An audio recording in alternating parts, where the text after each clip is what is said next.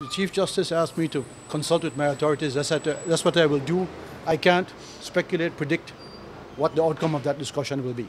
FinSec, is it your understanding that no discussion has taken place in relation to considering that offer?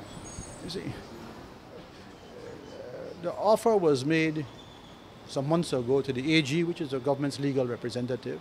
I'm sure it was discussed in cabinet, but nothing came my way to say that the offer was either accepted or not.